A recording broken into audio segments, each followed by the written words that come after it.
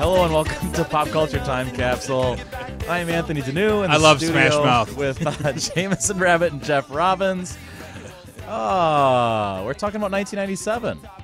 There we are. We got this is a fun year, right? I'm very excited about this one. I was alive for this year, so I like that. Yes, there you go. This is the one where Test. painted Rose like one of his French girls. G.I. Jane inspired the most popular haircut at Lilith Fair. Whoever they are killed Kenny. Spreewell choked, Tyson nibbled, and Mother Teresa finally burned in hell. My list is done. Since when does he do an intro like that? I don't know. Can you turn me up a little bit? Again? We know what happens when I turn you up, Jeff. Yeah. You just gave all our lists away. Yeah, that was it. Well, you guys have a good night, and stay tuned to 103.5 The Sun, WLSP LP, Sun Prairie, Wisconsin. What are we doing now? Who's starting tonight's list? I can start some things off here. What's the year? We're doing 1997. Jeff, do you want to tell our wonderful audience about how our show works? Well, the three of us compile lists in secret. We go to hermetically sealed rooms, and we compile a list of 10 things that we think are important in a particular year of pop culture, which the year has been determined the week before. And then we get together here Sunday night at this radio station, and we reveal our lists. I like this radio station. And in 1997, I turned 26. Jameson? 20 years old. I had a fake ID, and we were having good times. 1997. Ooh, very nice. I turned 9 years old at the beginning of 1997. This was a big year, the first year I lived in a house, and I'm pretty sure, based on some of the research doing for this year, this is the first year that I had cable. All right. So I was able to the TV on my list takes a big upgrade compared to years before this. All right. Well, why don't you get us started then, sir? Okay. Hey, big All right. talker. Yeah. This one's not necessarily cable related, but I'm going with Will Smith's big year to start off my list for 1997. Will Smith, of course, had in 1996 he had Independence Day. It was the last time that Fresh Prince would be on the air, but 1997 he comes back strong. Men in Black on 4th of July weekend, as well as Big Willie Style came out in November of 1997.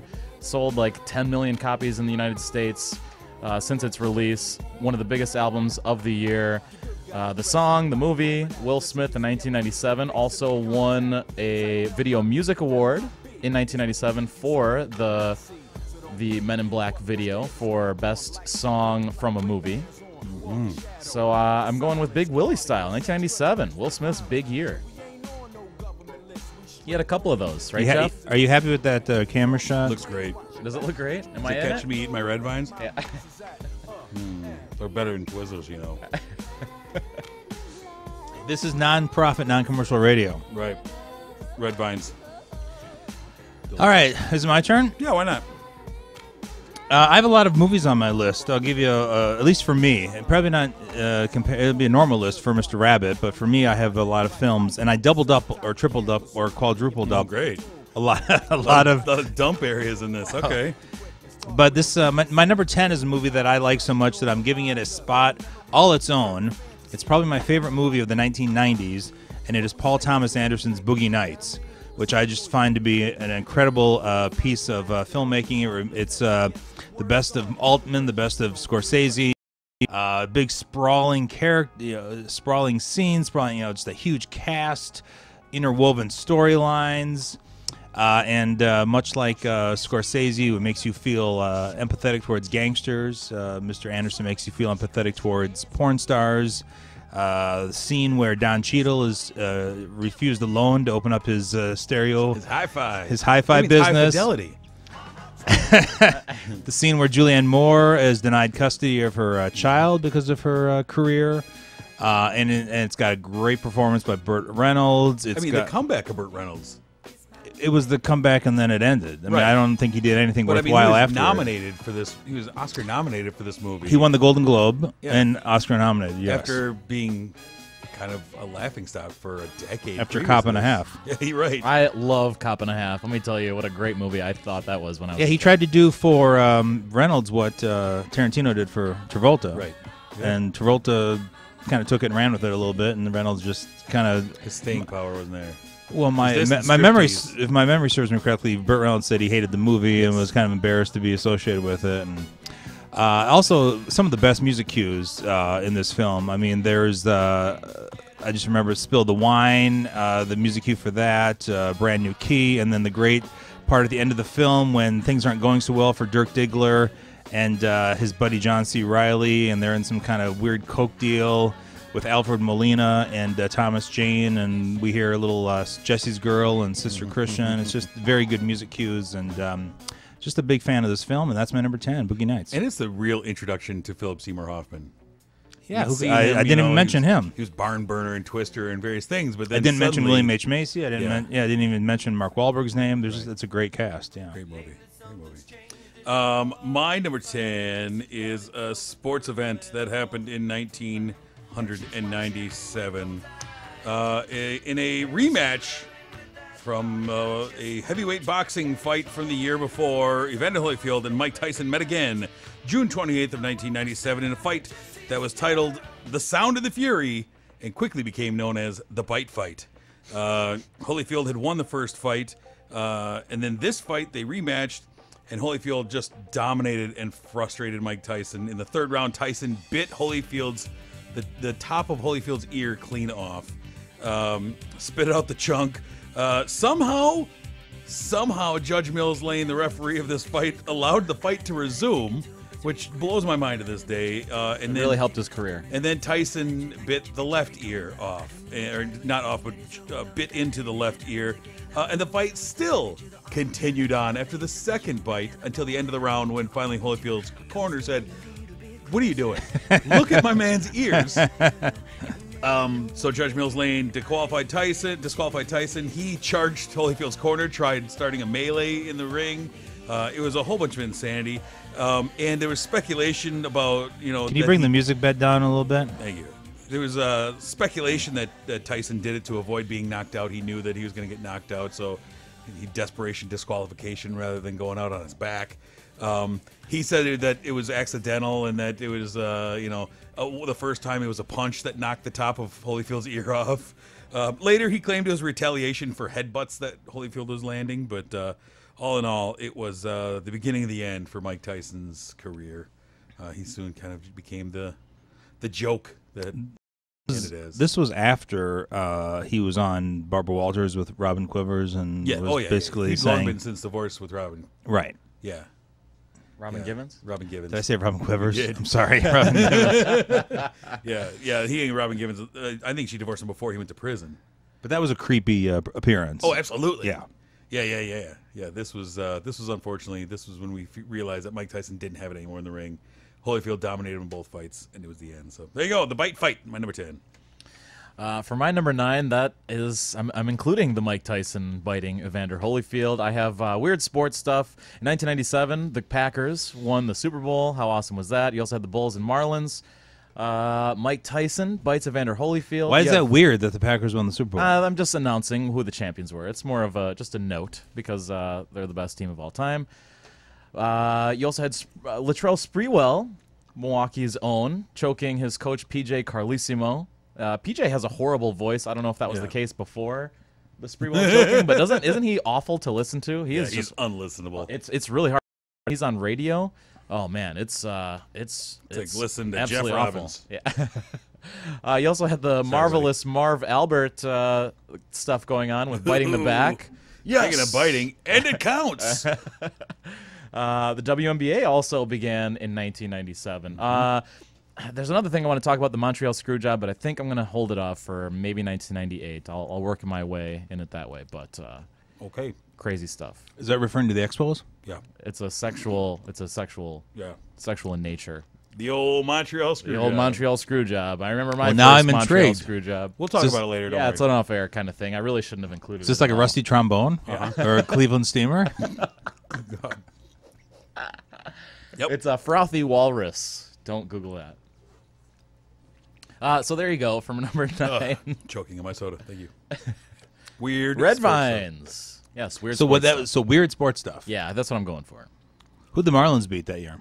They beat the Cleveland Indians. It was the Cleveland Indians because they two of the guys from the Chief team Wahoo? was it Jose Mesa who actually is no more Wahoo after 71 years of Wahoo. But some of the Indians still have beef with each other about. One of them wrote a book about how they knew that this pitcher gave it up on purpose to the Marlins, or all this. There's a really good backstory between the Marlins Indians World Series, All right. and then the Marlins fire sale, of course, afterwards. You know, you're not recording this. Oh yeah, you are. What's that over there? Oh, that's something else. Good job, Anthony. We're doing it. We've got it figured out. Jeff, what do you Jamison have? had a thing where he didn't get something Yeah, that was recorded. frustrating. I wasn't here. I left. We on what are we on number 10? Number 9. Number 9. Yeah, what's your number 10, Jeff? What do you got? My number 10, December 13th, 1997. I got to talk about SNL in every one of these. You guys Sure. know that, so Yes. let's just get it out of Let's the way. get your number 9 out and let's do it. December 13th, 1997 was an episode of Saturday Night Live hosted by Helen Hunt, featuring the musical group Hanson, who sang Mbop, and also Merry Christmas Baby.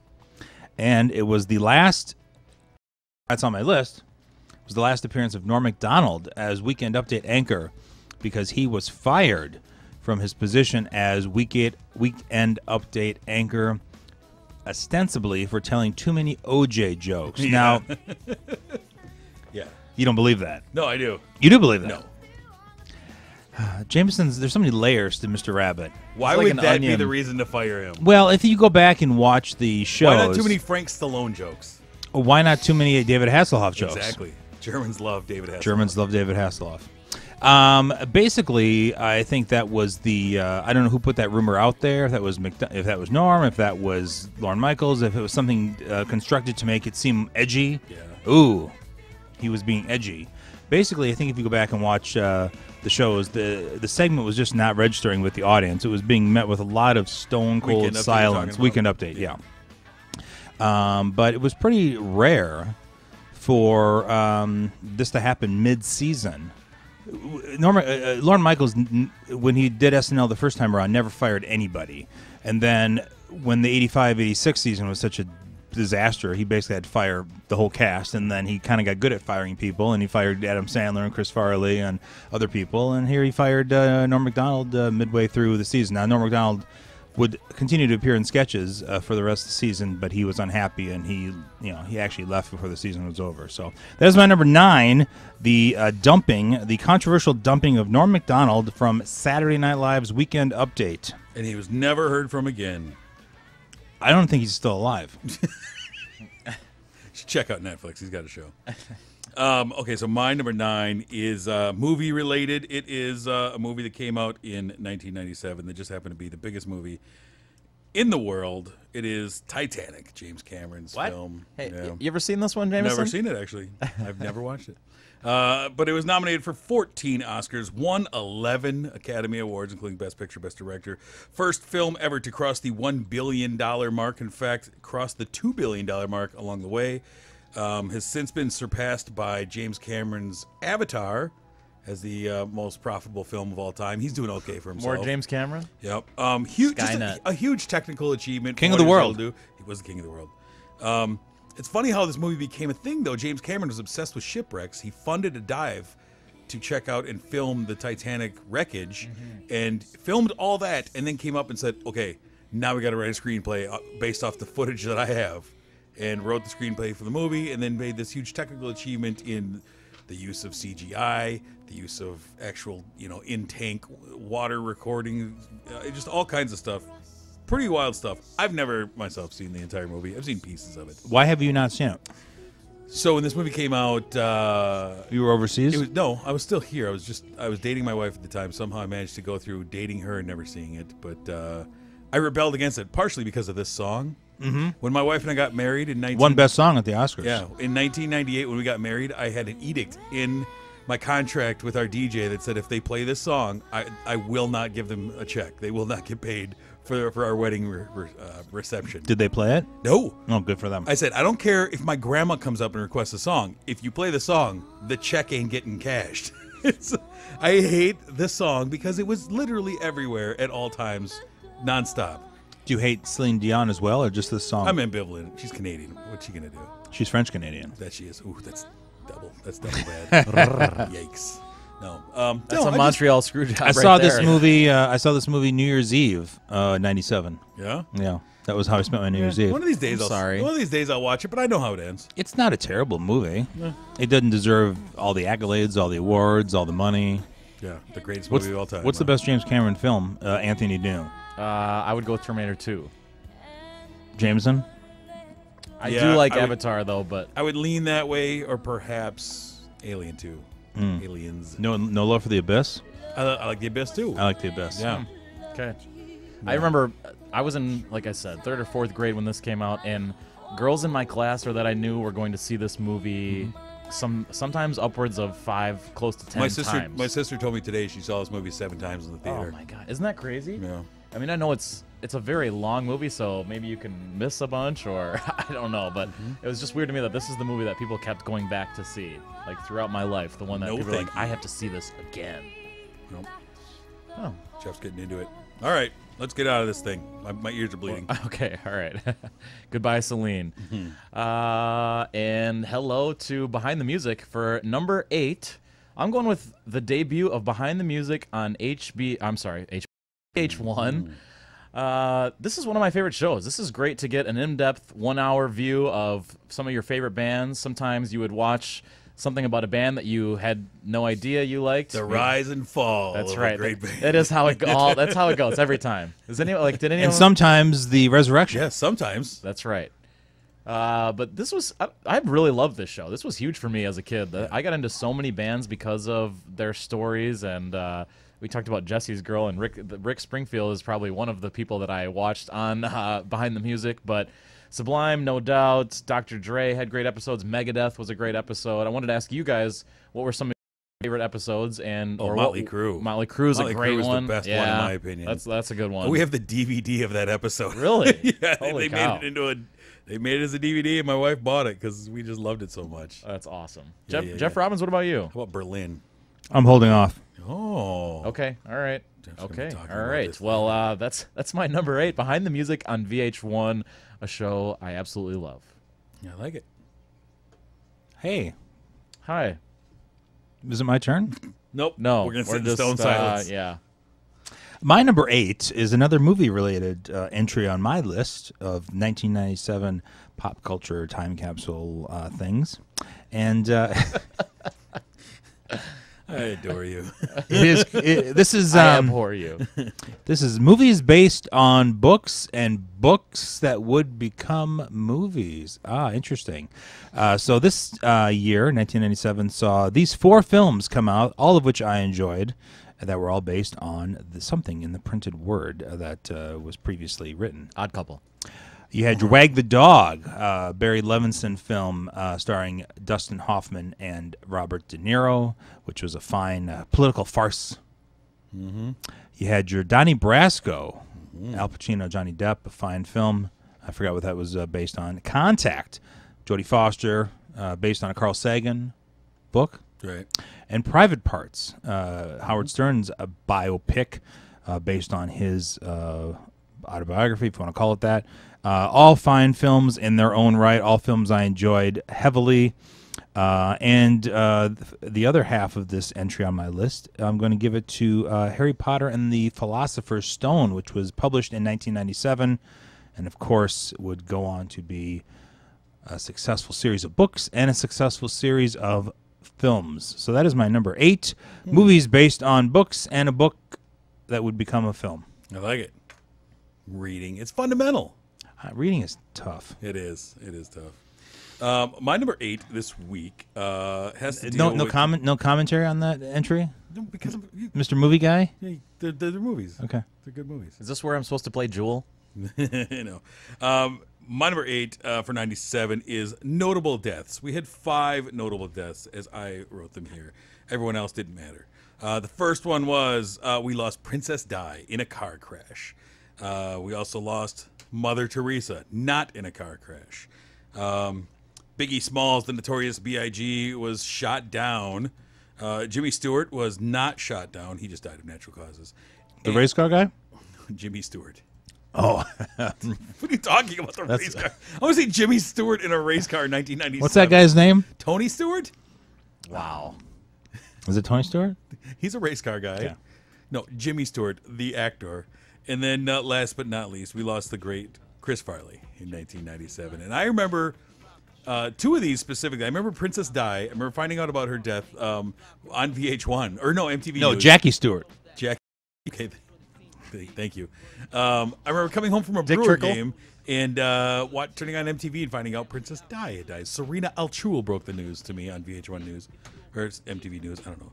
And then Chris Farley. I remember somebody coming over our house and telling us Chris Farley died. And I about slapped him in the face. I said, don't you lie like that.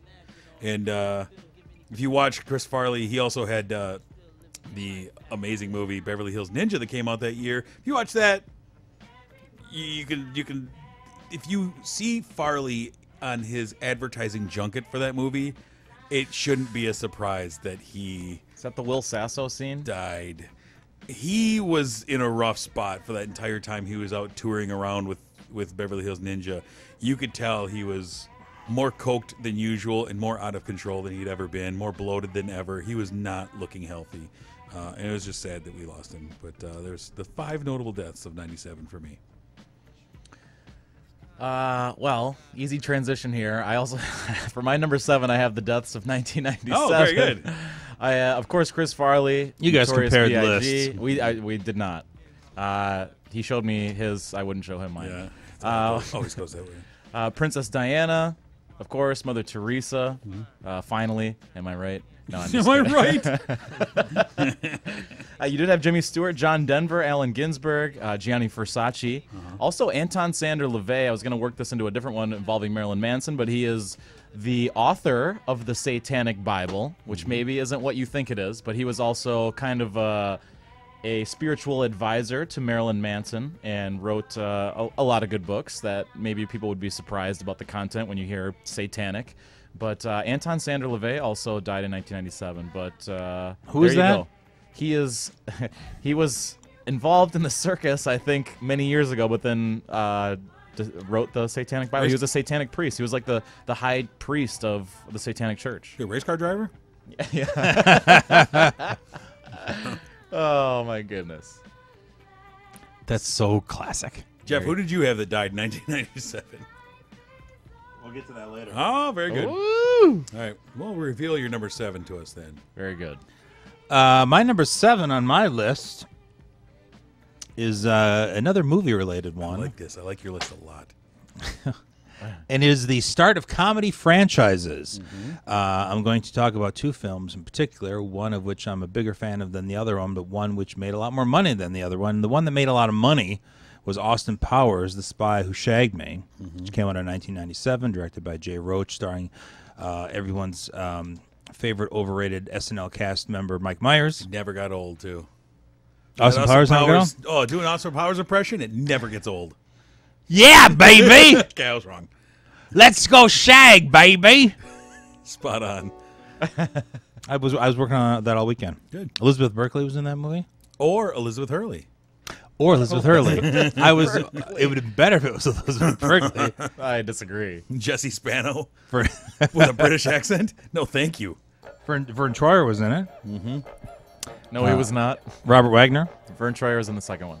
No, Vern Troyer was in the first one. Mini-Me? Oh, yeah. Wasn't Sorry, he? I'm thinking of Fat Bastard. My bad. Mini My music bad. bean. All right. So there's that, which I saw, and to be honest, I wasn't a huge fan of the film. I think there was a scene in Austin Powers where somebody's crapping, and there's a lot Tom of. Arnold's in there with him. Tom Is that, Arnold, is that yeah. it? Yeah. Yeah, I think that was the. Who does number 2 work for? Careful, buddy. You're going to blow an O-ring. I think that was my favorite. That is the best scene. That was my favorite part of the film. course it is. I never saw 2 or 3. Is there? 3 was unwatchable. 2 is good. 3 is awful. Is there a 4? No. I wish there would have. 3 ruined the possibility. It's just Gold Member is a horrible. horrible movie. What makes 3 so bad? It's just the characters are terrible, and then they start jamming cameos in. Like, look, we got Yeah. Tom Cruise. Look, we got all these people in this. That's what SNL does. They And it just was jam like- cameos in. It was trying to be almost Get Shorty meets Austin Powers, and then like a weird. Yeah, the cameos was too much. It wasn't a good Goldmember movie. himself was just grotesque. Goldmember's not a good character. Yeah. What was the second one called? The Spy Who Shagged Me. No, that's the first one. Second No, one. the first one's International. Oh, Man of International Mystery. Man of Mystery is the first Oh one. yeah, So my Spy Who mistake. Shagged Me is number There you 2, go. which My I mistake. think number 2 is very funny. Number 1 is the best though, but I love when he's leaving the casino and he just goes, "Hey, there you are," and he goes, "Hey, do I know you?" He said, "No, that's where you are. You're there." I thought that was so funny as a kid. So then my the other one on Not this. so good here though. No, it's all right. I'm just moving on. Also, '97, a film I much prefer is a film called Waiting for Guffman, which is the first in the series of Christopher Guest, Eugene Levy collaborations, mostly improvised, all featuring similar casts. This one was about a small town putting on a little show. Christopher Guest plays Corky St. Clair. Eugene Levy, Catherine O'Hara, Fred Willard. Maybe I'm bleeding some of the movies together, Parker Posey. but Parker Posey, Jennifer. Coolidge. Thank you, Coolidge. A lot of Ed Begley Jr., a lot of Fred Jane Willard, Lynch. Michael McKean, Jane Lynch. But yeah, so it was Waiting for Guffman, Best in Show, Mighty Wind, For Your Consideration, and I think Guest and Levy had a falling out after that, so probably won't see any more of those films. But it all started in 1997 with Waiting for Guffman. It's a great one. It's such a funny movie. It's either that or Best in Show that are my favorite. if you And watch Mighty the- Wind is not bad either, but Mighty Wind isn't as funny. I don't think. I think the characters are very I think it's endearing. actually really well written. Yeah. And the music is tremendous. The music's very good. Yeah.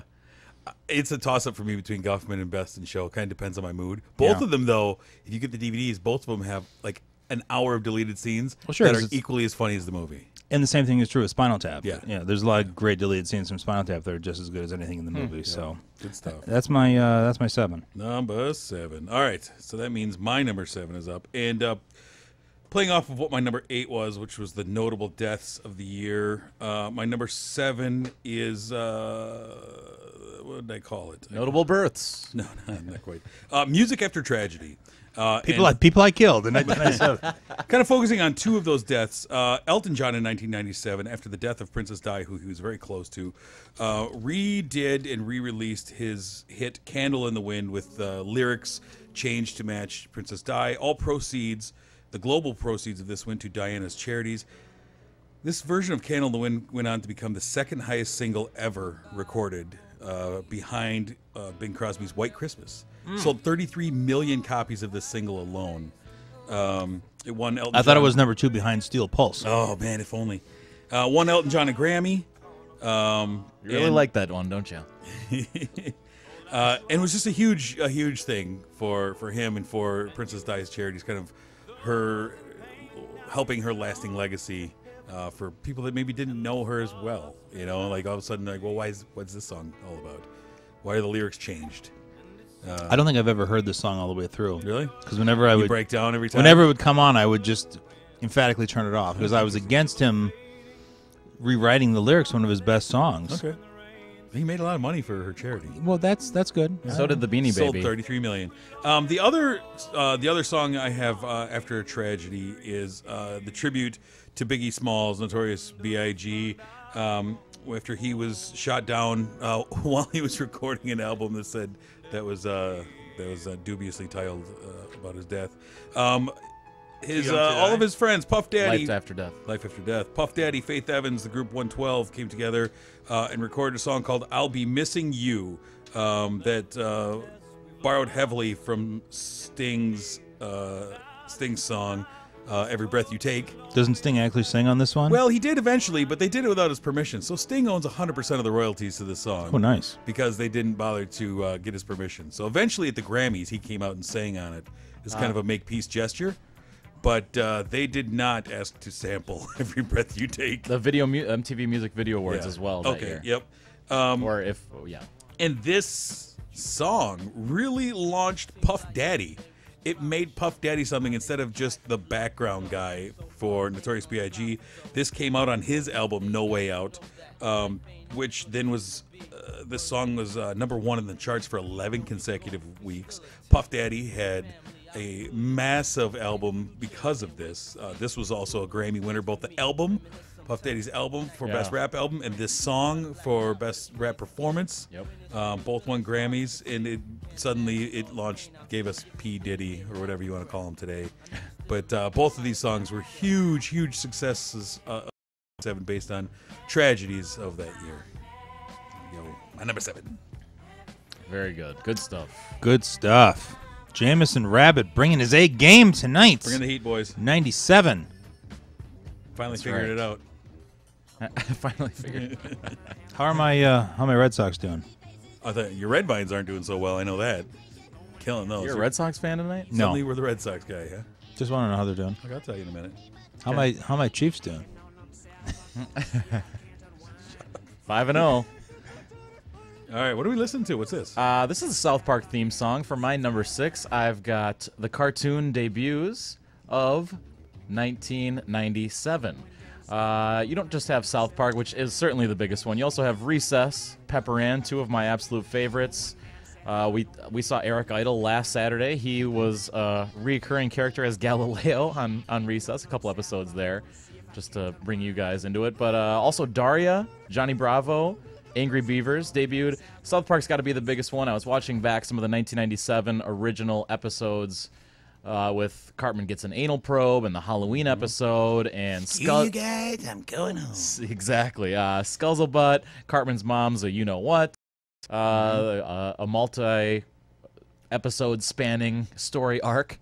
But South Park really took over. This is, I would say, of all of the adult cartoon comedies, South Park was the one that I identified with the most because I was in 4th or 5th grade when I started watching, and then but I would take this one over The Simpsons, over Family Guy. I think they're still going at it. They're still releasing South Park episodes. They just had a new season, which was maybe their 21st, just a month or 2 ago. That adds up. Yeah. Out on Blu-ray. There you go. So, but I really do. I know they're much different now with what they can do with computers and everything. But some of the first like cardboard cutout South Park episodes, seasons from 1997 were some of the best in my opinion. I went back and watched some of those this week. It was a blast. Nice. So, for my number 6, I've got South Park and the cartoons of 1997. All right, Mr. Robbins. You big Angry Beavers guy, Jeff? Okay, my number 6. He's not even talking to you anymore. It's Montreal Screwjobs and Angry Beavers. Yeah, can we? Is this? I don't think. Yeah, this is not fit for prime time. It was a Nickelodeon show. But they always, Disney, the animators always snuck in Like sex in the boobs, clouds. during in the right. animation. Yeah. Silly. I didn't mention the word boobs enough on this show. We don't. My number 6 on my list is iconic sitcom episodes of 1997. Bear with me here, please, won't you? In 1997, we were introduced to a couple major things on Seinfeld. We were introduced to the Yada Yada. That happened in 97. Get that out. Wow. We were also introduced to Festivus in 1997. Festivus is not over until you pinned me to the ground. It's time for the airing of the grievances. Yes, we all gather on the pole. And, Yes. Yeah. Also, in 1997, this is not, maybe I should say memorable, not iconic. Let's go with memorable. I'm going to change it. Change that in your Memorable. book. Yep, in the notes. We find out the last season of Roseanne was all a crazy dream, and that they didn't win the lottery, and that Dan hadn't had an affair. He had died of a heart attack, and it was a sad thing. Sad, sad, sad. But the most memorable sitcom from 1997, and it seems tame now, but at the time was a big deal. Ellen DeGeneres on her show comes out as a lesbian character. That was a big deal in 97. Yeah, it was. People were boycotting. People were up in arms. Yeah. How dare you? What kind of sicko are you? Cancel this program. Get it off the... Yeah. Unfortunately, I mean... Think about the children.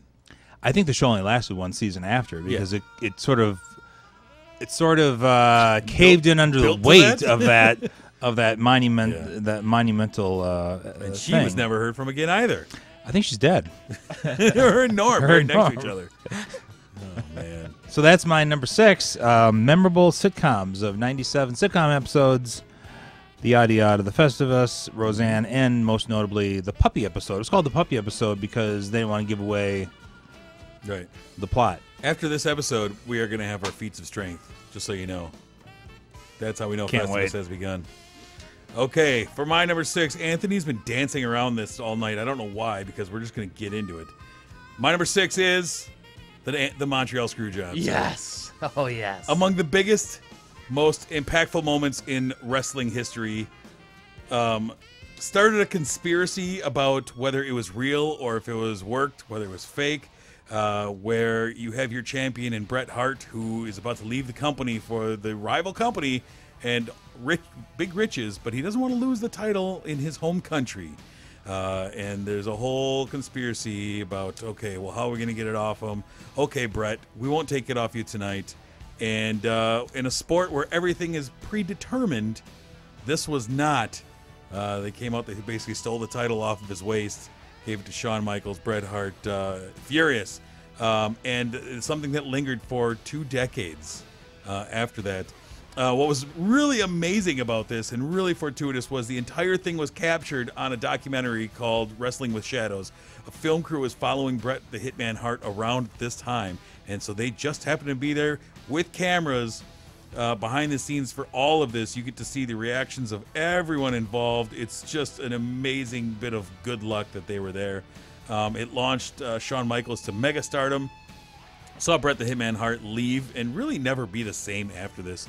And more importantly, I think, launched the character of Mr. McMahon as a character where it was, instead of just Vince McMahon, the commentator, suddenly Mr. McMahon became a character that to this day is still the central part of wrestling in the WWE. I think it's up there with, with Hogan getting the title, and I mean, there's a very, very small handful of moments. I think this is one of the most important ones in wrestling. I think this is the most fascinating moment or story in wrestling history because it was at a pay-per-view. It was one of, if not the biggest star at the time, It was the the top champion. guy. It was the champion, and wrestling became real for a second. You don't know what to believe. And the documentary you're talking about is amazing. That's why I was like, maybe I'll save it for 98 because that's when the documentary came out. But this is pretty crazy. They wrote something to happen. A wrestler went in thinking that the finish would be one way. Yep. And in the ring, the referee called for the bell before he actually tapped out. Yeah. And to me, like you said, with the beginning of the Vince McMahon character and Bret Hart spitting in Mr. McMahon's eye, kind of got the beginning of the Attitude Era, too. One of the most crazy eras of professional wrestling where Jerry Springer met professional wrestling, met Jackass, met Howard Stern. And I think when I'm trying to tell someone of why I like wrestling, I think one of the easiest things to try and make them understand is this and like the 1998 Hell in a Cell. But I think the Montreal Screwjob is one of the most fascinating things in all of wrestling. It's the documentary about it too. Wrestling with Shadows is such a good, like you said, the lucky timing of getting this. And to this day, people don't know whether or not they're not 100% sure whether or not it was real or who knew and who didn't. Some of the stories backstage from like The Undertaker and Bruce Pritchard and all this stuff is still to me like it's one of the best things in wrestling. It's super fascinating. You can find the documentary on YouTube for free. So if you're interested, Wrestling with Shadows is out there. Oh, The it's Paul well J. worth the film. watch. Yes, and I don't think you have to be a wrestling fan to enjoy this documentary whatsoever. No. When I first watched it, I was in the Bret Hart camp for a long time, and more it just seems like he was such a jaded, jaded, selfish star. Everything should be revolve around him. Yeah, and I don't think that. And he's one of my favorite wrestlers. Exactly. No, I think he's one of the best that wrestlers way. ever. Yeah. But it should revolve around me. As it ages, it makes actually Bret Hart look worse in some ways. Yeah. But I remember for the first few years of watching that, I was like, God, I can't believe they did him that way. Yeah. But really one of the most fascinating things in wrestling. I really think people should check this out. You're big big on the Montreal Screwjob, Jeff? Did you guys know that Jay Leno is guesting in this Tim Allen show? Were you guys aware of that? No, I haven't watched a Tim Allen show in quite a while. Last Man Standing. Yeah. Jay Leno's Haven't seen it. guesting. Yeah. There's your Montreal screw job for you, Jeff. I hope you're happy. I'm so glad we were ahead of time so we could talk about that. I thought it was something to do with the Expos. When did the Expos Montreal? 94, 2003. 96, Wow, that's 2008. different answers. Yeah. I believe the Washington Nationals the Expos became the Nationals in 04. There you go. Think Montreal will get a team back? No. It's taxes, right, Jamison? Yeah, Is that what the issue is? Nobody wants to play there because you got to pay just a crazy amount of money. So 04 or 2005. It's was not the like they were first putting year any butts of and the seats in that Washington stadium. Nationals. I mean, nobody came out to see him. Ah, but it's Montreal, Canada. Another reason, no. Okay. Just like Celine Dion, no. Romy and Michelle's high school reunion. No. What about it? I thought that might be the hot ticket word of the night. Oh, I didn't do that tonight. What the hell? looking for a was buzzword. it going to be Romy and Michelle? Tell him yes, so he just knows. Yeah, it was. Flubber. Got you. Got you. good. Actually, the word of it was screw job. You guys both would have won. Nailed it. All right. Okay, so that was my number 6, which means Danu. It's your number Oh, 5. that was, man, we spent a lot of time on that. Yeah. I can go back to sleep. Gosh, Yeah, I go back to forgot. sleep. You're not needed yet. I'm going with my favorite movies of 1997. This is selfish. This is very Bret Hart of me. I'm going to talk about my favorite movies from 1997. Austin Powers, covered by Jeff Robbins. I like Mike Myers more than you guys, and I don't think he's spectacular, but I think Austin Powers is a hilarious movie. Fifth Element. That's a really fun sci-fi action film. I rewatched Face Off this week for this show. John Woo is a crazy person. There's parts in the movie where I'm like, is he trying to do like a nod towards Sam Raimi? Because there's a guy running with, you can see him running with, the wire attached to him, and then in the next scene he gets blown away, and you can clearly see him like rotating backwards from the string. But it is a very fun movie. There's a lot of weird stuff with crashes, and there's just fireworks shooting out of things when that should not be happening whatsoever. You also have Grosse Point Blank. Big on that. Jeremy Piven, Dan Aykroyd, That's a fine John film. Cusack. John Cusack. 10 years, man. Minnie Driver? 10 years. Yes. I like Go that ahead. movie. What were you gonna say? Yeah, it's a good film. You like that Red Vine? Just found out It's like NPR over here? What's going on? I can't have children. This is the Molly Shannon Oh, boy. on a gas tire. Oh, Rachel All right. Dratch. Well, that too. Yeah. I also love Jackie Brown. It's I think actually one of the lesser Tarantino films, but I think Absolutely. Jackie Brown is still a very good film. Big cast there. Chris Tucker, like not in the film for very long, but billed for the movie. It's one of those Drew Barrymore Scream incidents, kind of. Chasing Amy, Kevin Smith. As I get old, as a kid, I didn't quite understand it compared to the other Jay and Silent Bob or the Jersey trilogy it was called. But as I get older, Chasing Amy is actually becoming a better movie to me. I watched Liar Liar last night.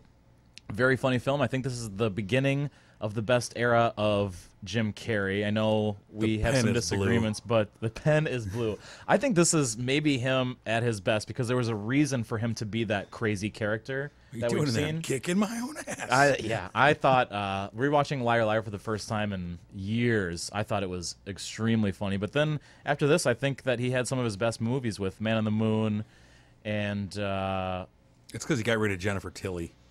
yes, Jennifer Tilly. Gosh, she was great in, was it Bride of Chucky? Yeah, that's what Oh she's great man, yes, wonderful stuff. So there you go. I've got my favorite movies of 1997. Is that your only movie entry on your list tonight? I think it might be. Okay.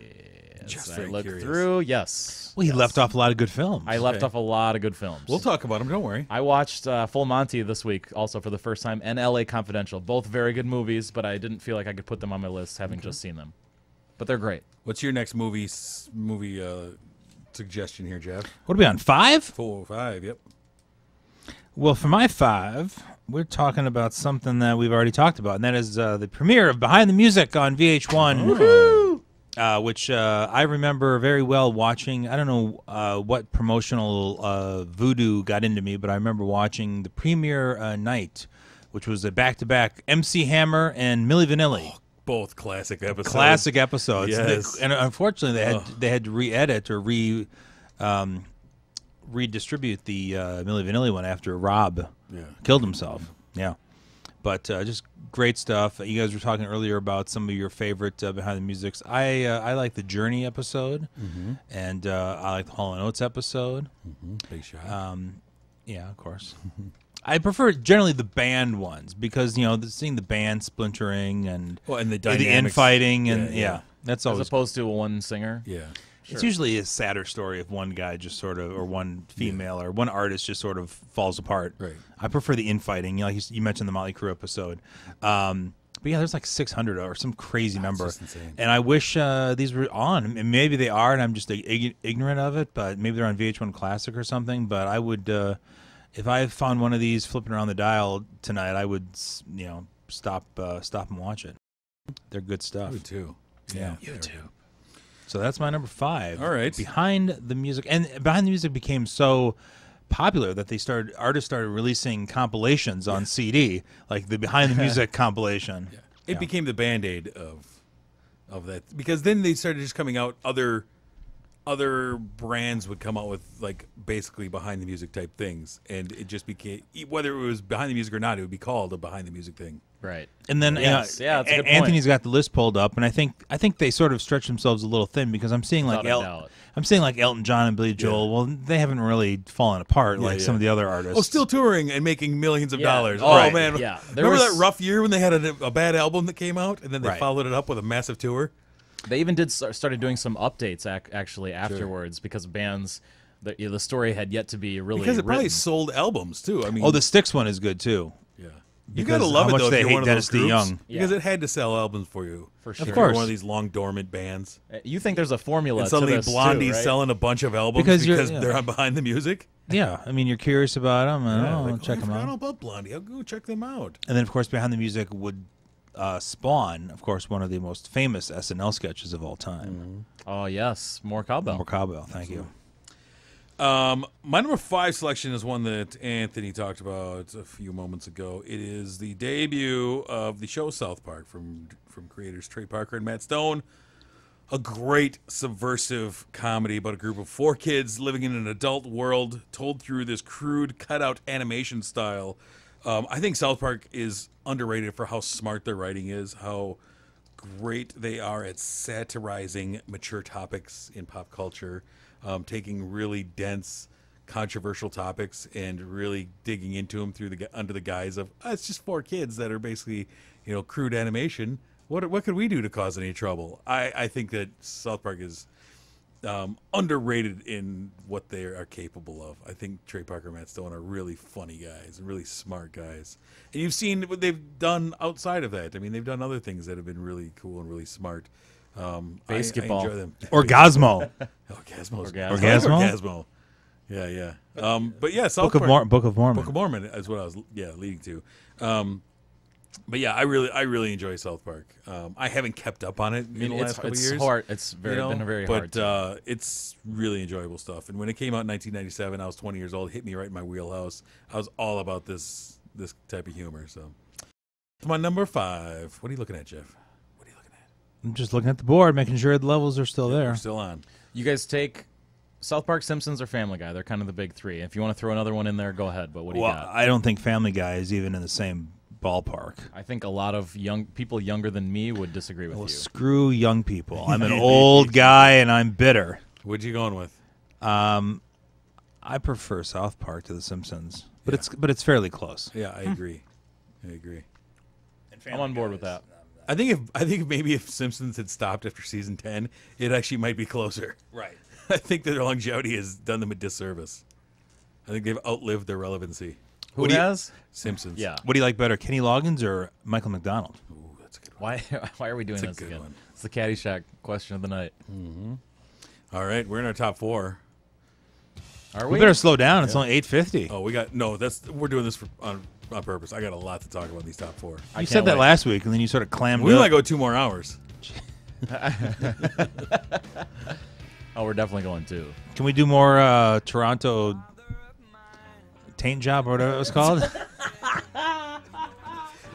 Cut it. We're done. That's it. God. The Toronto that's the taint title for the job. episode, Toronto Taint Job. I can't wait. That's the 1997, the Toronto Taint Job.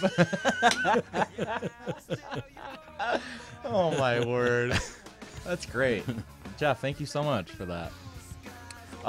Okay. For my number 4, kicking things off, is the alternative albums of 1997. I got 5 specific ones that I'm going to go for here.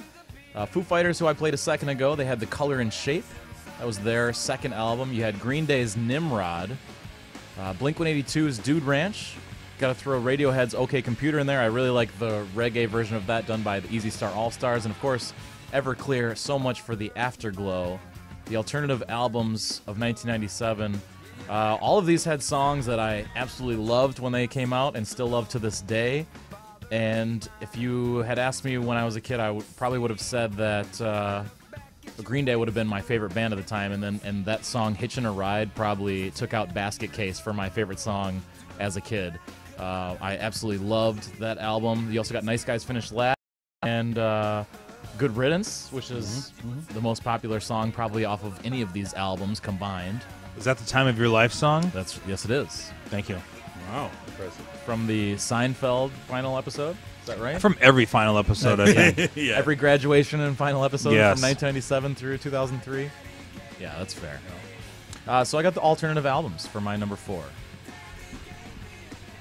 Oh, Color and Shape is a fine album. You got your Monkey Wrench. Is that on that album? Love Monkey Wrench. Everlong? That was right up there. Everlong's great. My Hero, is that on that? Yep. Doll. And then the deluxe version of that comes with a cover of Baker Street, which is awesome. It has guitar instead of the Exceptional knowledge. percussion. I might have more on the Foo Fighters That's later. one of my favorite albums, Color and Shape. I think Color and Shape is their finest album. I like it. Also, Damn It by Blink-182. Love that song. Never heard of them.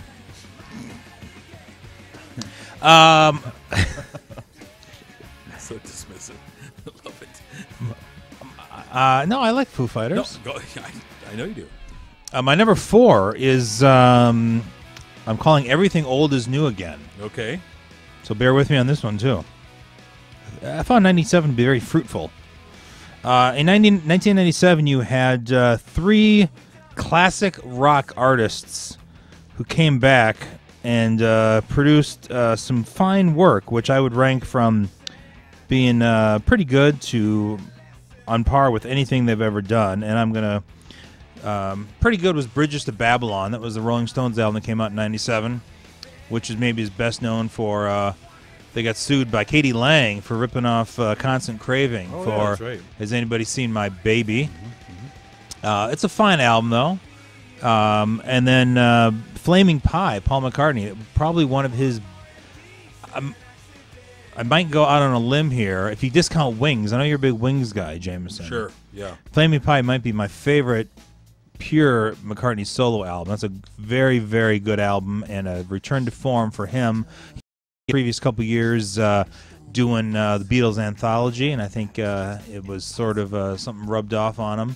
And I just love the song. Calico Skies is a great song. Flamin' Pie refers to when John Lennon was asked back in the day where they got the name Beatles. He told some silly story about how a man came to him on a flaming pie and said, "You shall be the Beatles." And so that's kind of a little homage to Mr. Lennon there. And then Time Out of Mind came out in 1997, which just really shocked the hell out of people because Bob Dylan had not really produced an album of original material in about 10 years. He had released a couple albums of folk covers, Good As I've Been to You and World Gone Wrong. Then he got together with Daniel Lanois.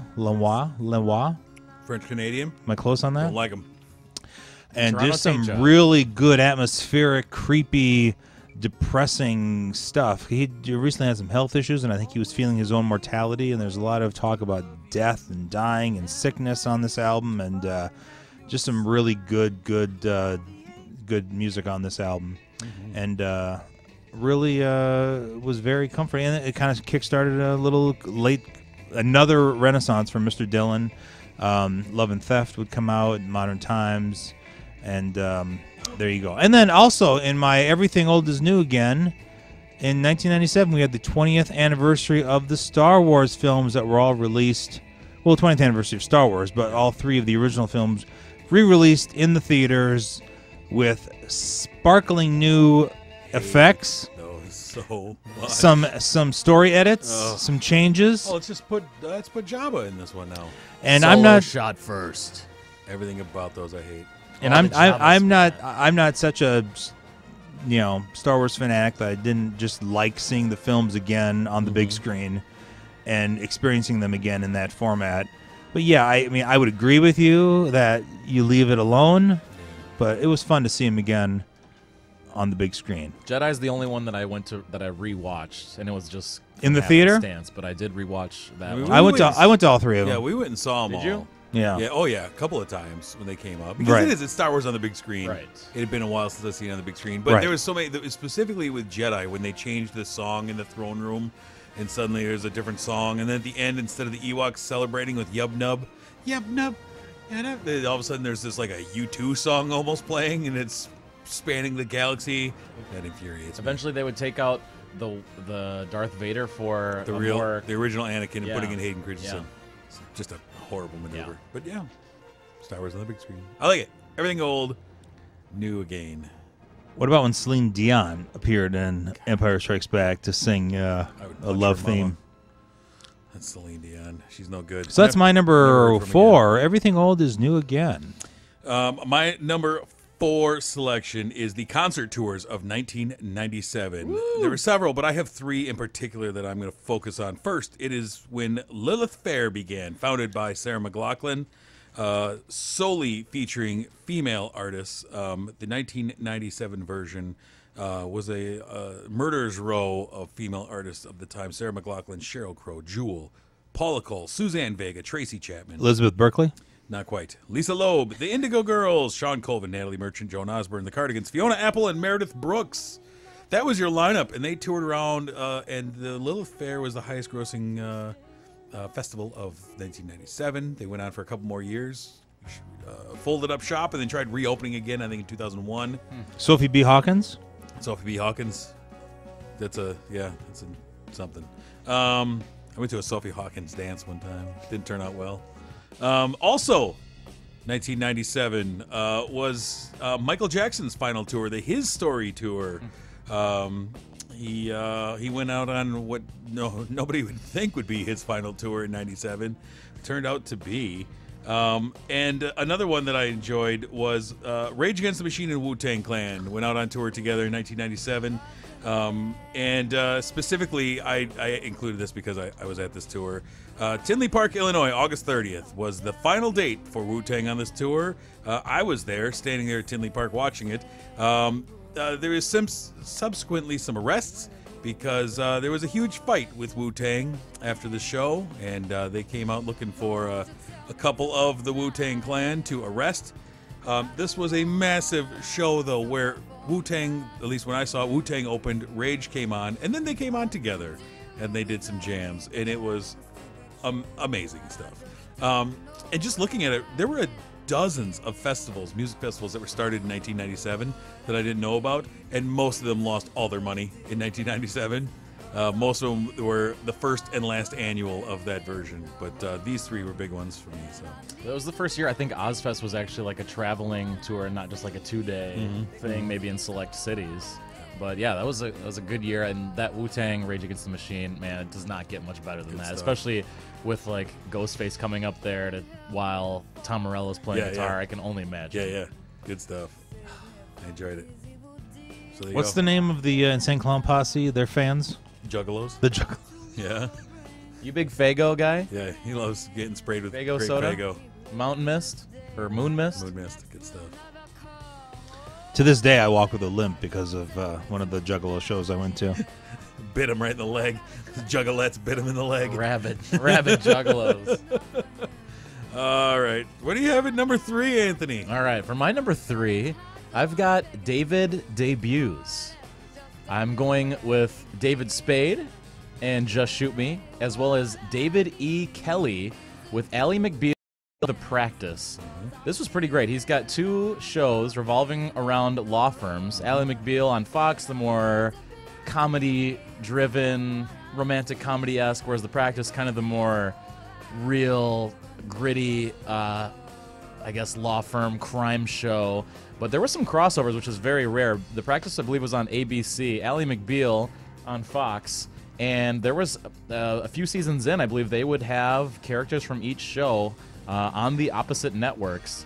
Ally McBeal, you had the Vonda Shepard at the bar that they went to all the time, and the Dancing Baby, which to me was kind of one of the first viral videos. I remember watching that video before it was of a dancing baby, like a computerized baby, before it was ever on Ally McBeal, and that was kind of her biological clock ticking, I guess, in the show.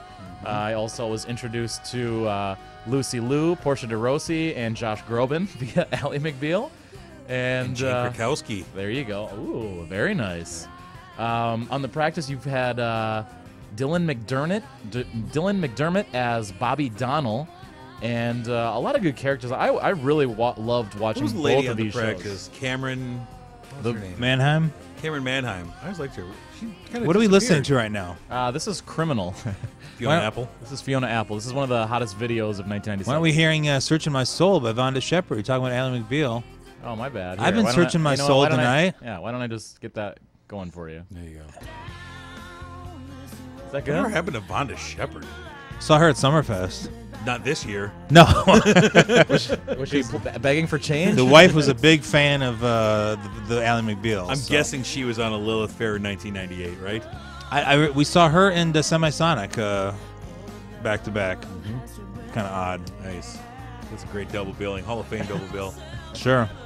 You can go see both of them performing at the Rock and Roll Hall of Fame for change. And then afterwards, they just got together and did a whole big Montreal screw job together on Oh, the I would have hated stage. to see that. Oh, my goodness. There you go. Lots of Davids. David E. Kelly. He knows what he's doing. Yes. He knows how to make TV. But I'm curious. I want Were you? to look up Cameron Mannheim now. I haven't thought about her in 20 years. Were you a big fan of Just Shoot Me? You kind of passed over that quickly. That was actually the other show that I watched this week. I own the DVDs for season 1 and 2. I find it to be a very funny show. The other way I was thinking about doing this, if I didn't include the Practice, because I do like the character Bobby Donnell and Dylan McDermott, would have been TV shows where the main character is the worst character. Because Ally McBeal on Ally McBeal's cast, she's by far the worst character. And then if you look at Laura San Giacomo from Just Shoot Me, I think she is also the worst character by far. What do you Elliot DeMora, what do you mean by Nina Van worst? Horn. The least interesting character. She's the most boring and least to offer to, or even sometimes annoying in Laura San Giacomo's. Yeah, but that Laura instance. San Giacomo was easy on the eyes. Was she? You know what? I would have taken Nina Van Horn over Laura San Giacomo. She was in Ants. Gotta love Ants. Cameron Mannheim's still acting to this day. I have not. Is there a law against a that? single thing that she's done though? What has she been in most recently? Most recently, a TV series called Living Biblically, a movie called All About Nina. Yeah, she's got some upcoming projects called the F It List. Risque. Controversial. Controversial, to be sure. There you go, Cameron Mannheim update, everyone. So I've got David debuts. Are you guys? Wasn't Just she Shoot Me in fans? Misery? No, that was Kathy Bates. Oh, Oh my God. Monster. What's that, Anthony? Did you guys like Just Shoot Me, or am I? It's fine if I'm I did. alone on that one, but like I Just thought Shoot that was a very funny show. I'm a big George Siegel guy. Absolutely. I like Just Shoot Me. It's fun enough. It was sort of like, like Brian Frasier's Posehn. over. I'll watch Just Shoot Me. Okay, that works. It was fun. I found there was a lot of like really corny jokes, but this week rewatching it, I had a lot of fun. I thought there was some really good moments, and David Spade to me is the best character, at least for that first couple seasons. Smarmy. Smarmy, Smarmy a is little the word. nerd. Yeah. Fit his persona very well. Yes. Well, you're listening to 103.5 FM, The Sun, WLSP-LP, Sun Prairie, Wisconsin. We're in the middle of Pop Culture Time something. What is it? Time Capsule. Pop Culture Time Capsule. Talking about 1997. almost got it there. Almost. And got Jeff it. Robbins is about to reveal his number 3 My number choice. 3 choice is you guys talked about this already a little bit. I only have one death on my list. Is the death of Madison's own Chris Farley, December 18th, 1997. And I don't know what else to say about this. Of course, it was not necessarily a stunner, as you alluded to, his physical appearance on not only the promotional tour of Beverly Hills Ninja and his appearance when did that movie come out? That came out before his before his death, Yes. though. It was not released posthumously, yes. But also, just a couple months before that, he hosted SNL. The whole running gag through that episode of SNL was, will he be all right to perform? Will he be sober enough to perform? And you had Chevy Chase on there as apparently his sponsor. You had Chris Rock, who Lorne Michaels called in to host in case Chris Farley was not able to host. And watching that show again recently, he's not terrible in the show, but he just is incredibly fat and sweaty. Just sweaty. Just bleary-eyed and sweaty. Yeah, he pulls off the performances okay, I think. I don't think it's a disastrous show. Because he's physical comedy. I mean, he's falling through things great. They do a Matt Foley thing, and he rides an exercise bike through a wall for no reason. Spin class to take it through, Right, and so there you go. But yeah, I mean, I personally, I would probably have to get to a list of 20 or 25 SNL cast members before I would put Chris Farley on my best of list. But still, a talent cut down too soon. Yeah, absolutely. Sadness. And the Madison connection too is, So there you go. Number 3, Chris Farley. Okay, so my number 3. You guys have been talking about movies this whole time. The only thing I've gotten to talk about is a stupid Titanic film. So nuts. Did you ever see that movie? Some films out that I have seen and that I enjoy. And I'm kind of vacillating between whether I call this memorable films or favorite films. It's kind of a little bit because some of these are like big, impactful films that I don't like. Some of them are films that I think are amazing that maybe weren't hugely successful. First one is, Jeff, you mentioned Boogie Nights. Yeah. Boogie Nights, tremendous movie. Still holds up strong. Thank you. Love it. Another one that is, I think, one of my favorite movies of this year, L.A. Confidential. Love that movie so much. Sure. Also, The Fifth Element. Austin Powers, a movie that I'm not totally in love with. I don't think it's aged really well. I loved it back then. But it was hugely successful. Con Air and Face Off. Nicolas Cage had 2 big movies of the year, 2 of his better movies in 1997 before he went totally insane. Men in Black, Will Smith's movie, came out that year, as well as Jackie Brown, and then one that you had mentioned, Jeff, Waiting for Guffman. These are all, I think, some of the best movies of 1997. I love them all. But Boogie Nights, I think I would put at the top of that list. Yeah, I feel like watching it again. Yeah. It's a fine film. Yep.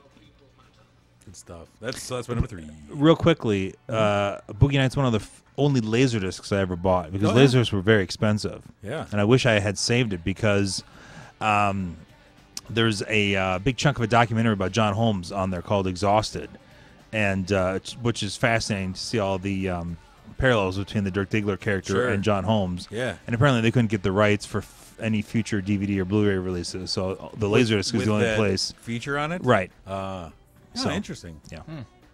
But that Laserdisc is out of print and out of my house. Mark Wahlberg's best role, hands down. Hands down. Yeah.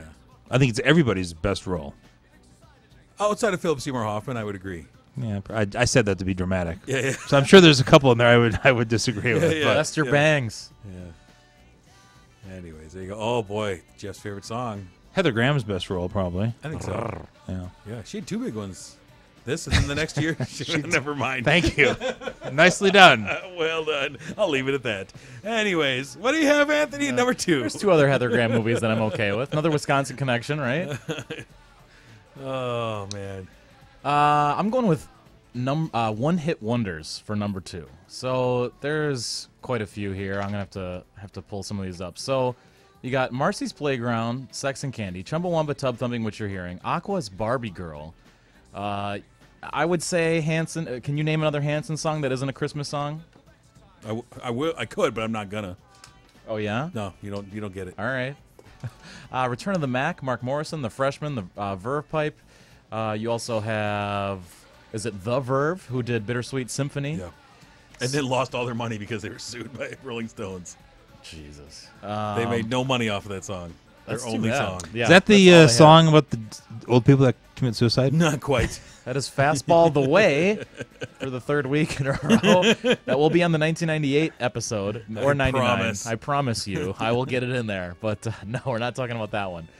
But these are the one-hit wonders of 1997. You guys have a particular favorite?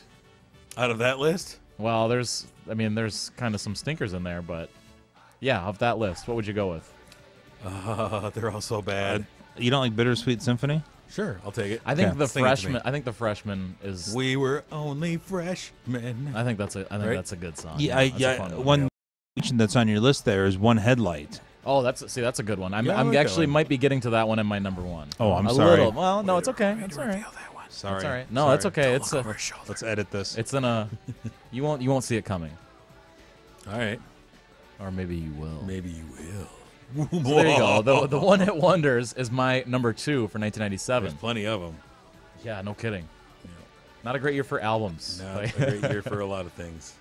Come on, Time Out of Mind won Album of the Year at the Grammys. All right. And Dylan was playing a little song from that album, and then some dude came up with "Soy Bomb" Soy written Bomb. on his Soy on his Bomb. chest. Who was it again? Who was it? It was some dude. You want his name? I could pull it up. No, just it's some okay. dude. I'll figure it out. I'm good. It's nobody. Somebody you know personally? Yeah, I know a lot of soy bombs. Terrell Dewick You're close on the pronunciation. Thank you. on either name. The first one you got. My number 2 on my list. Shout out to T-Bird. Jim? My number 2 on my list. I just like to figure out what he's playing. There's this thing called the Academy Awards. Yes. You heard of them? Heard of them. Who's Yeah. And every year, they pick a bunch of movies, and they're called the nominees. And then they pick one, and it's the winner. Yep. Checks And out. a lot of years, I have middling to little respect for some of the films that they pick. But this year, now these would have been films that would have won or not won in '98, to be technical about it. But I'm calling this category films eventually nominated for Best Picture. I think it's a darn fine list here in '97. These are the films that came out in '97 that would be nominated in '98, some of which we've already discussed. Full Monty, I mean, that's fine. That's my least favorite of the 5, I think. Good Will Hunting. Nobody's mentioned Good Will Hunting on this episode. That's crazy. It's a darn fine film. I mean, at the end of the movie, when we and I'm sorry if I'm spoiling this for anybody, when Ben Affleck goes to pick up Matt Damon and he finds out that he's gone up. Yeah, I mean, that's a tearjerker moment. What are you doing with your ear there? He's doing earmuffs. He doesn't want to know the end. Oh, the spoiler. Okay. And It's been a while. It's probably maybe Robin Williams' best. Won him an Oscar. It Flubber? did win him an Oscar. I mean, I also like World According to Garp, which is going way back. And I also like Moscow on the Hudson. But he's very good in Good Will Hunting. How do you like them apples? L.A. Confidential, that Jamison mentioned, that's a darn fine film that for some reason I feel like is overlooked now. Maybe it's the Kevin Spacey connection. I think even before that movie is kind of glossed not a over in a sexy lot film. of ways. It's not a sexy film. Kim Basinger. I think it is a She very won an good Academy movie. Award for that as well. Yeah. Best actress. That was the Who's whole the other fella, Guy Pearce? campaign. That was the Here's whole. Russell Crowe. Guy Pearce was pretty good. Yeah. Directed by Curtis Hanson. Right.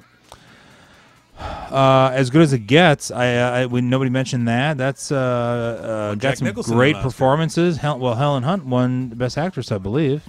Yeah, Yeah, she did. Look it Kim up. Basinger won supporting actress. Yeah. yeah. Greg Kinnear did not win. What a robbery.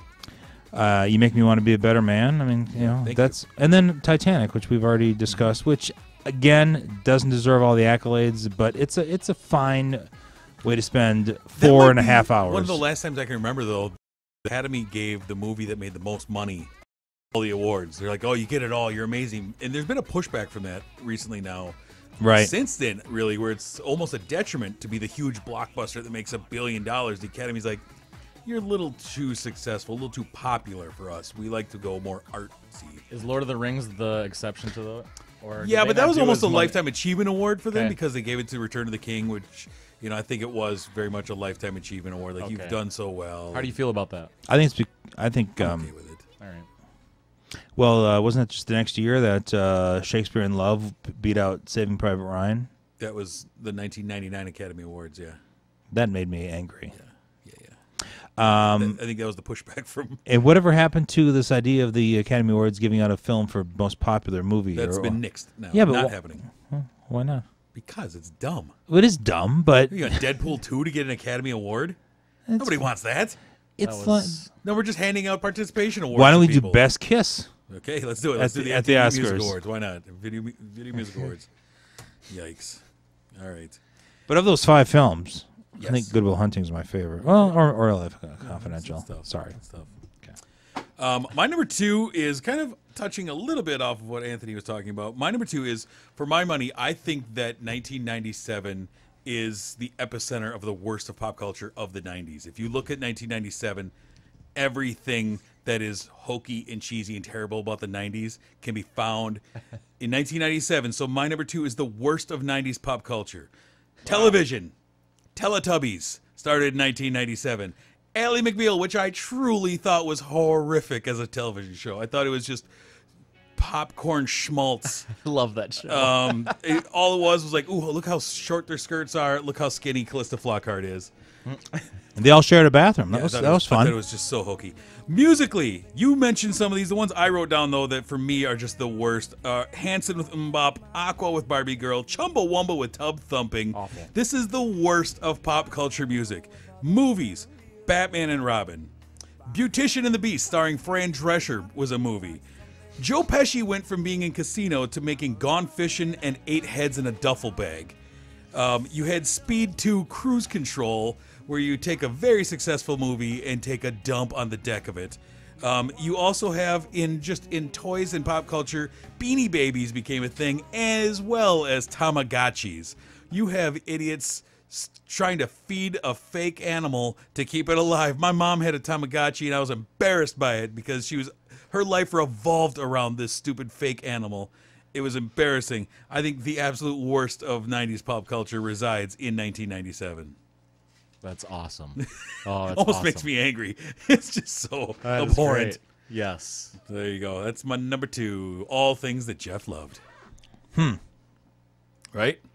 How many Tamagotchis did you have dangling off your? I really had a belt? hard time paring down my list for this year. So Yeah. I disagree with you that 97 was full of crap. I thought 97 had. I didn't say 97 was full of crap. I said the crap from the 90s resides in 97 more than any other year. That this is the epicenter of But crappy pop culture. you're taking part of your list that could have gone to something that you liked, and Why does it have to be something I like? it doesn't have to be. This is all about things that are big in 97. These things Yeah, were I'm just- massive in 97, and they were all hot garbage. How big was Barbie Girl? Barbie Girl was huge. Absolutely. I don't remember that song. Oh at my all. gosh, massive. Everywhere. Absolutely everywhere. All the 100%. time. Z104. Yes. Once every half hour. Absolutely. So that's my number 2. There you go. Whew, thanks, guys. Good stuff. Does that feel good to get Felt good. get rid of Felt that? good. I hate all those things. Oh goodness. Number 1 You guys excited for this? with a bullet. Gosh. We've come such a long way. We've come so far, guys. So many red vines have been eaten. It only went to number 7 in the U.S. Only? It's pretty good. It wasn't exactly wannabe. It's the most This iconic is how pop song Jeff of all judges- time, you told This is us. how Jeff judges every song. Well, it's no wannabe. It was no bop. I do love Bob Nope. and Ally McBeal. But yeah, you're right on with most of that. All right. What do you have for us at number 1? I've been searching my soul. He's like the old man in the corner now. He's just yeah. Why do we turn his mic on? Okay, for number 1 on my list, I have the MTV Video Music Awards from 1997. This is, as I said, I probably got cable the week or 2 before this, Oh, and wow. everything was like on TV was like watch this, and I was all in on watching the MTV Music Video Awards, hosted by Chris Rock at Radio City Music Hall. You had pre-show performances by the Mighty Mighty Boss Tones and the Foo Fighters. It was Pat Smear, who played a little bit with Nirvana, retired from the Foo Fighters, or retired at that show. He would eventually come back, and he's been with Foo Fighters like the last, I don't know, 8 to 10 years or something like that. Really good performance of Mo Money, Mo Problems by Puff Daddy, one of my favorite songs of his, or with, Notorious B.I.G. Then at the end of that performance, they did I'll Be Missing You, Faith Evans. Sting came out to do the song with them. I'll Be Missing You also won Best R&B Video. You had Prodigy doing Breathe live. You had Say You'll Be There done by the Spice Girls instead of Wannabe, because once again, looking at the camera, Say You'll Be There is a better song than is. Wannabe. It True just statement. is. Beck did New Pollution. That was a lot of fun. He won a bunch of awards that night. Wallflowers, we talked about one-hit wonders. The Wallflowers did One Headlight, with Bruce Springsteen. Some of the cool mashups. Jamiroquai won Best Video for Virtual Insanity, which I don't know if anyone would disagree with that. I think this song has a very good video, not one of my favorite Marilyn Manson songs. But this is kind of when the world really got introduced to Marilyn Manson. You'd heard about this crazy, gothic, satanic son of a gun. Scary. And he was absolutely frightening as he, came out and did the fascist leader thing at the podium and the banners, and had the marching band come out before him and talked about if you want to go to heaven, to be with a bunch of a-holes, and people were just absolutely frightened as he broke into beautiful people.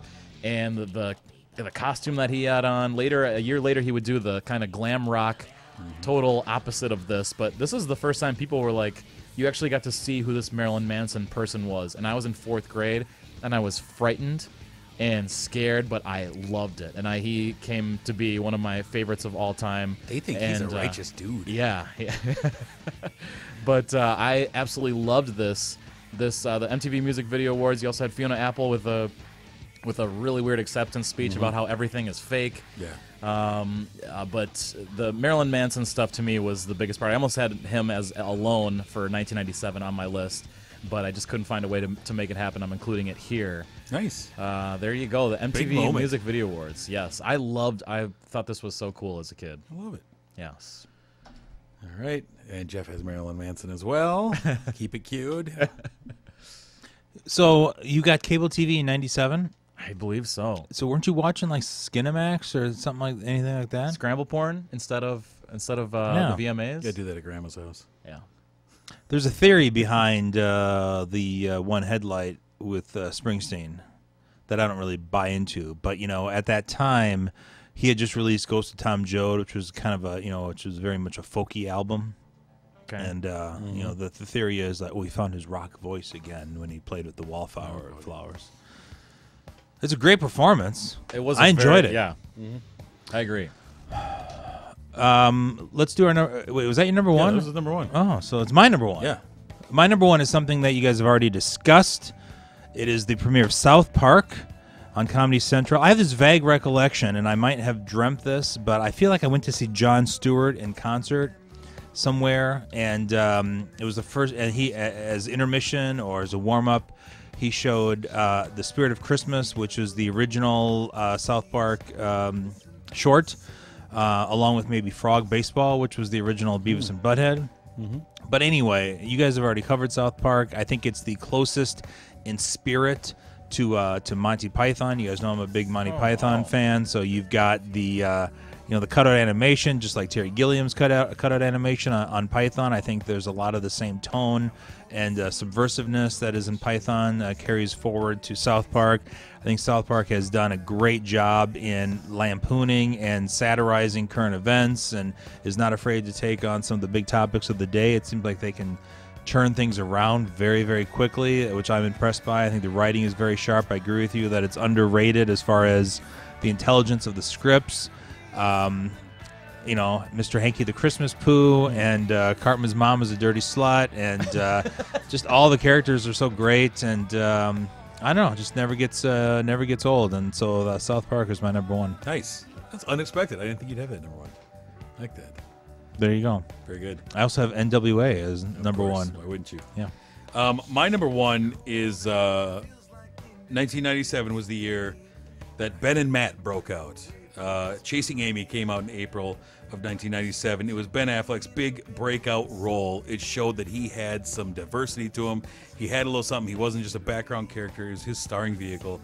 For my money, it's Kevin Smith's most complete film. It's my favorite Kevin Smith film, easily. I think it's his best written film, best shot film. It has the most heart to it, most real characters.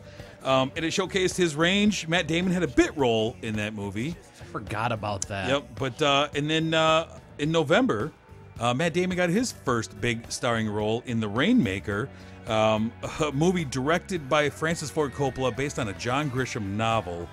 It was a huge moment for him. In fact, this is a taboo name to talk about now, but when he was trying to get, he and Ben were trying to get Good Will Hunting made, he told Harvey Weinstein, I just got cast in The Rainmaker.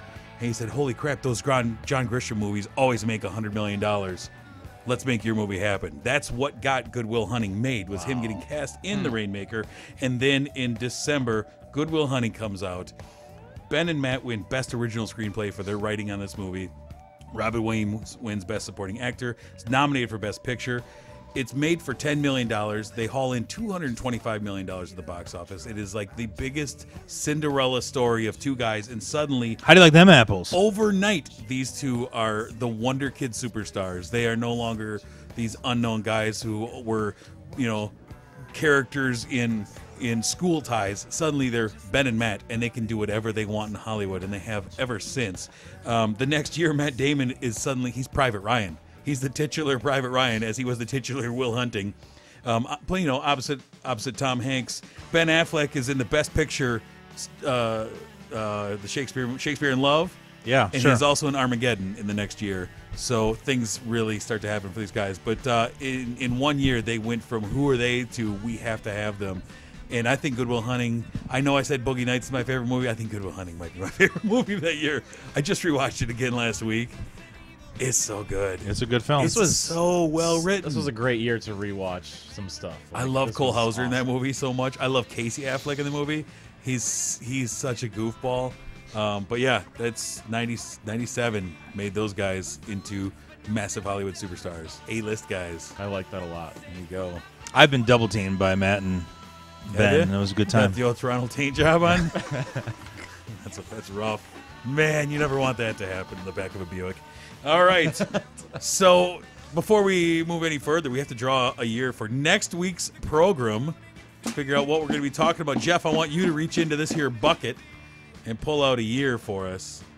What? We didn't talk about the TV rating system started in 97. The Yeah. View started in 97. Oh. Romy and Michelle. Robbie Michelle. City Guys. Also, Virtual Pets didn't make my list, but I totally The had game, a Tamagotchi. the game's a fine I film. cleaned up its poop after and everything. Oh, it was awesome. What is wrong with you? Yeah, I had a Gigapet and a Tamagotchi. It was awesome. I unfortunately didn't get the Princess Diana Beanie Baby. Spanish Prisoner, that's a good movie. We didn't talk about that. In and Out, starring Kevin Kline and Tom Selleck. Didn't talk about Copland. Copland. It's a good movie. Spice World. Yeah. Interleague Baseball started in 1997. What am I pulling Brewers here? came to the National League. There you go. What am I? Reach on in here. Doesn't matter. Reach on in here. Pull a number. That's not going to We're end going. well. Let's do it. Let's make it happen, buddy. Any year. So next week, Sunday, 8 p.m., Pop Culture Timecast will be coming at you, and we'll be talking about the year that is 2011. 2011. That is what we're talking about. I turned 40 years old that year. My goodness. Woohoo! How exciting. Stay tuned for that. You can find us online on Twitter at _PCTC. You can also find all of our previous episodes are going up at sunprairemediacenter.com. On demand player, you can watch them there. Also, as of Friday, K-Sun has its own Roku channel. So if you have a Roku box, you can Nice. search K-Sun and get all of our shows on your Roku. I like it. Take us out, Mr. Danu. All right, folks, that does it. We'll see you next week in 2011. Leaving you now, you're listening to Harvey Danger, Flagpole Sitter, another one of the wonderful one-hit wonders. But before we get out of here, I'm going to give you some Damn It by Blink-182.